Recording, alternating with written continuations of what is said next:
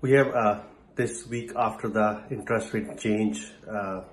So what are the effects we are seeing in the market with the new interest rates difference of quarter from the last week? Answer is it's too early to predict anything if the market has changed along with the new interest rate. Is anything going to happen with the market?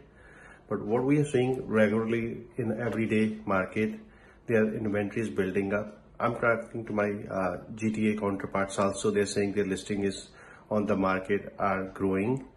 A number of offers are not as many as they used to get in market.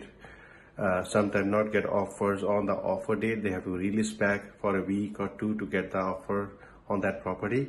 So there's similar things are happening in Kitchener-Waterloo area also. The inventory is a little higher. It's not doesn't mean that homes are not selling. Homes are selling. Almost 70-80% of the numbers of listings coming into the market, that kind of inventory going off the market. So if it's 100 home listed, there's 60 to 70 homes will sell it also at the same day. So based on that, it's too early to predict anything if market is going to slow down or it's just leveling off. It's going to be just take a pause for some time, like the way it did last year in June, July, August, I believe. So it's that's kind of where we are right now.